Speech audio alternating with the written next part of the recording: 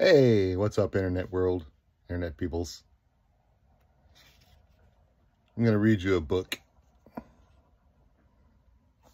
This book was written a long time ago.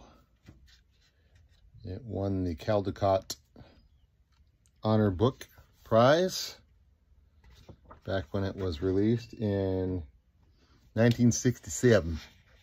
That's the year I was born. This book is called Frederick by Leo Leonni.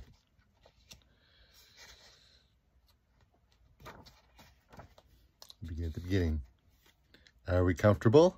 Here we go. All along the meadow where the cows grazed and the horses ran, there was an old stone wall. In that wall, not far from the barn and the granary, a chatty family of field mice had their home. But the farmers had moved away, the barn was abandoned, and the granary stood empty. And since winter was not far off, the little mice began to gather corn and nuts and wheat and straw. They worked day and night, all except Frederick. "Frederick, why don't you work?" they asked. "I do work," said Frederick. "I gather sun rays for the cold, dark winter days." And when they saw Frederick sitting there staring at the meadow, they said, "And now, Frederick?" "I gather colors," answered Frederick simply, "for winter is gray." And once Frederick seemed half asleep. "Are you dreaming, Frederick?" they asked reproachfully. But Frederick said, "Oh no, I am gathering words, for the winter days are long and many, and we'll run out of things to say." The winter days came, and when the first snow fell, the 5 little field mice took to their hideout in the stones. In the beginning, there was lots to eat, and the mice told stories of foolish foxes and silly cats. They were a happy family.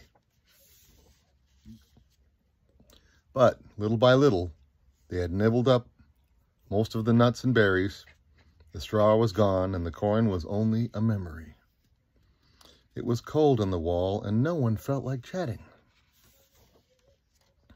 Then they remembered what Frederick had said about sun rays and colors and words. "What about your supplies, Frederick?" they asked.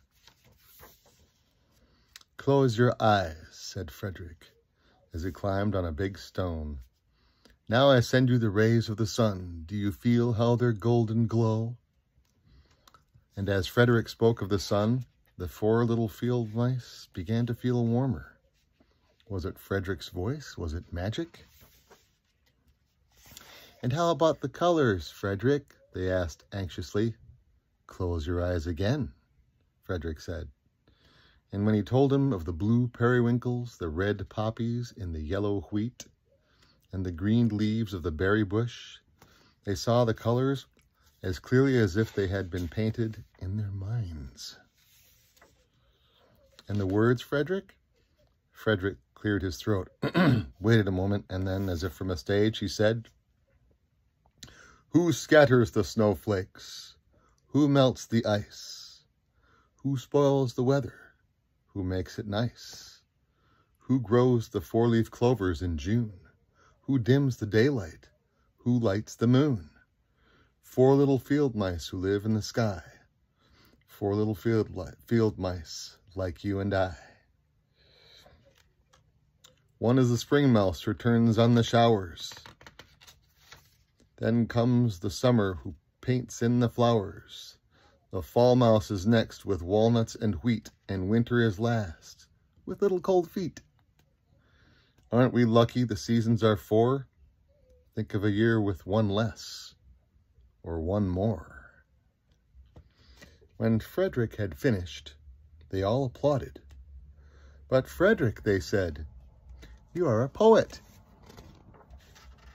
Frederick blushed, took a bow, and said shyly, "I know it." The end. my favorite book from childhood. I hope you enjoyed it. Have a good night. Bye-bye.